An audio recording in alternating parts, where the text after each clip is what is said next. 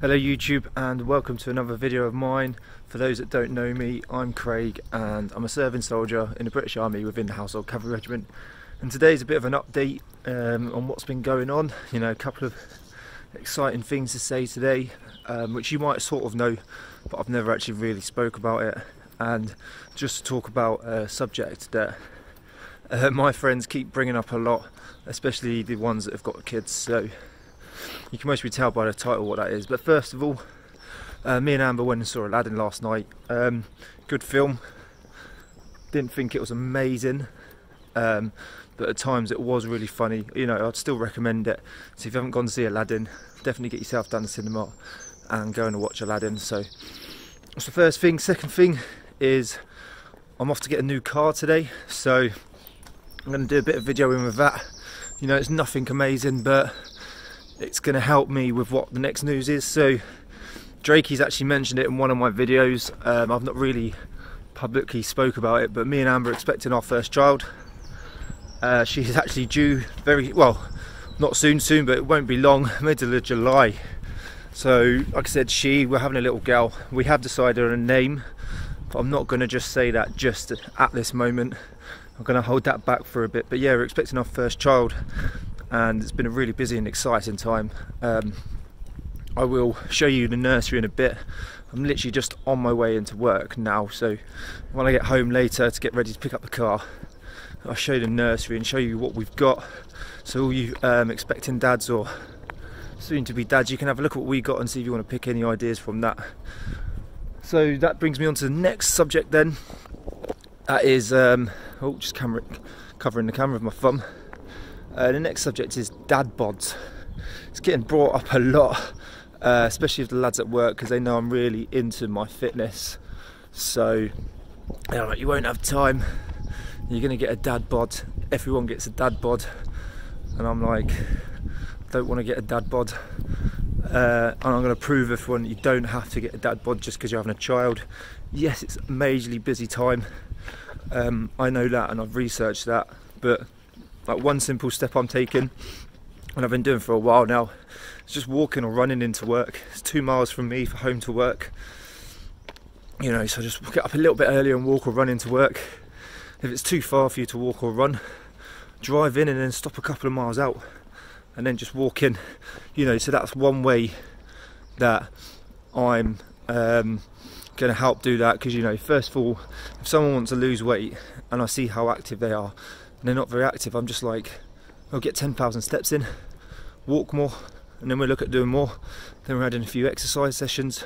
So that's how one way I'm going to do it, is walking and running into work, to and from work. So I'm walking today because we've got PT this morning, so I don't want to run and do what I'm doing, so I'm going to do a leg session. So like I said, yeah, I've got a leg session, so walking and running into work. And then another way I'm going to do it, so obviously evenings is going to be a struggle, and I want to go to see the little one, spend a bit of time with her after I finish work, so, and help out obviously Amber around the house. So the other thing I've started doing is going to the gym on a lunchtime. You know, I get an hour and a half sometimes for lunch. Normally an hour, that's what it should be. If you can get away from work early, why not?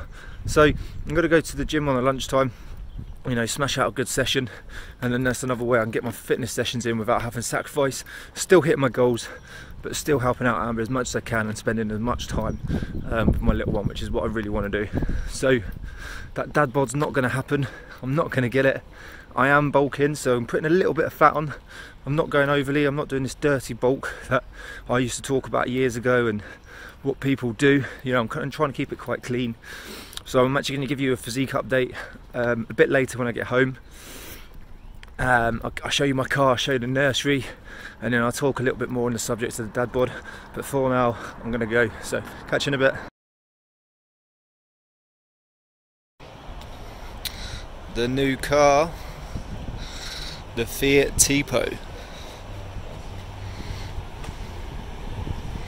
That's alright. Bit better than your bar for the little one. So check out the boot space. Look at that. Very practical, very dad-like compared to the Abarth. actually get stuff in it.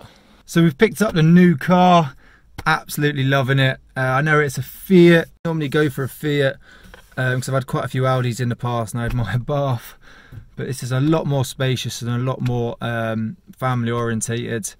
But I do have to say, like, well done to Fiat. Very spacious. I've driven it back home, very smooth to drive.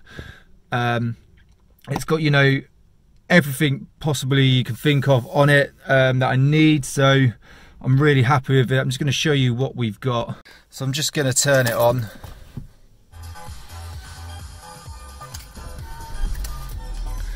So you got your 7-inch touchscreen display, which I had in your Bath, but it's really good to see it in here. Okay, so click accept. Okay, you got your DAB radio or FM if you want it, KISS, KISSTRY, all your media, so you can hook up your phone to it. So I've got the Bluetooth set up, so it is hooked up, so if I wanted to play it through that. But I have got the cable set up here in the USB port as well, so I pretty much connect my phone up through that, through Android Auto, and I can play everything through that, and even my Google Maps will come up on the touchscreen display as well. Or if I don't want to use my Google Maps, it does have a built-in sat nav as well, which is a TomTom. It's not a live update, so I don't get the live feed, like live traffic feeds, but it is TomTom, and Tom's very good. They're very well renowned sat navs, so really happy with that. So if I go back out of that, click radio, into reverse, you got your reversing camera with your sensors as well. As you can see, the boot's open as well, so I need to close that, but as you can see, it's got reverse parking sensors and reverse camera, so really happy with that. You know, it's all a digital display as well, most of it, so your speed comes up there, and then you got your standard controls. Got cruise control if we wanted that on, just let it focus. Speed limit control, so if you're doing like an average speed camera zone, just put your speed limiter on. Okay, and you can set that. I've got that set at 50, but I'm going to turn that off. Your 12 volt as standard in most cars. 2 cup holders. Love a cup holder for your coffee in the mornings. Nice little compartment there. It's actually quite deep, look at that. Get my whole hand in there. And then I got my armrest back. I never had the armrest in the Bath and I missed it. I love a good armrest, especially when doing motorway driving. 6-speed gearbox, manual, and then we've got climate control as well, which set your temperature here, which is perfect. Once again, I didn't have this in a Bath, if I've had in most of my past cars as well. So turn the aircon on, change it to whatever you want, and then turn it up there. Rear windscreen, and then max windscreen on the windscreen, max windscreen for the windscreen in the winter. Okay, so just turn it down there, like, really happy with it. And then you're standing there, city. Okay, city comes up on there. Okay, that just basically makes the power steering a lot more lighter. So that's pretty much the car there. It's like really spacious, like I said, really happy with it. Love the interior, love the seats, you know. The steering wheel is really smooth, it's really smooth to drive. So I'm going to just show you the setup we got in the back, because now I have a dad car, as you can see there, with the mirror. I'm a proper dad now, so just show you the little setup we got in the back. And here we go, here's the setup. So we've got the car seat just behind the passenger seat, where it's most probably safest, or in the centre safest, but we've put it behind the passenger seat because we've got the ISOFIX. Okay, so this is the base. I think it's a Maxi Cozy Family Fix base again. It just makes the car seat a lot more secure. So if any of you are soon to be fathers or mothers, then check out getting these ISOFIX bases, and it helps as well. So if you just give me 2 seconds to see if I can get this. Then I'm just going to put the camera down, and there you go, you get the handle out.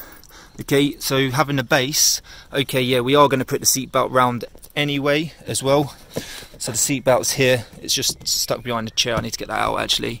That must have been from where they were cleaning it. But if you basically put the seat belt around, you can just unclip the seat belt and then lift it up. It's quite hard to do with my hands. Okay, and then it just enables you to get it out. So just like so, but it's quite hard to do with one hand.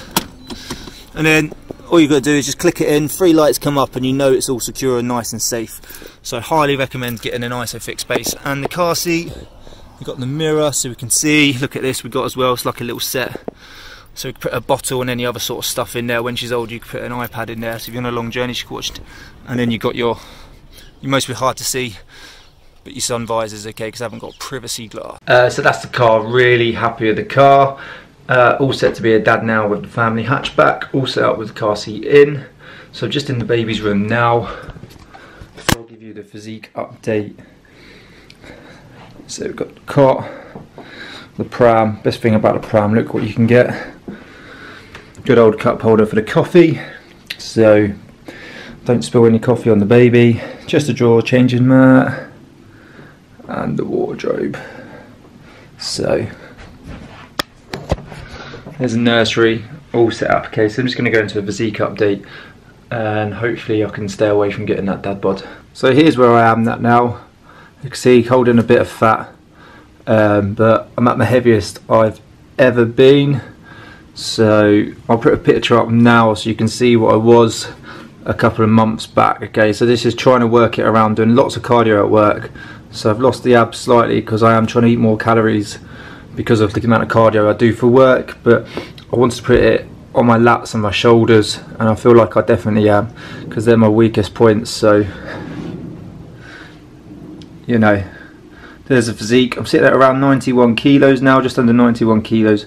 It's the heaviest I've ever been. It's about 14 stone 4, 14 stone 5. Before I couldn't break the 14 stone mark, so well happy with that. So bring it back on my face. So yeah, so you know, everyone keeps telling me you're going to get the dad bod, you're going to get the dad bods. I'm hoping I'm not going to. So, well, I'm not hoping, I know I'm not going to. I'm going to do those simple steps. I start training at lunchtime, and then I'll get some sessions in on the weekend, like early morning or something, when Amber's got a little one. And then yeah, walk to work, run to work. You know, that's a great way of burning fat. And then yeah, so hope that's helped. You know, all you seem to be dads, congratulations.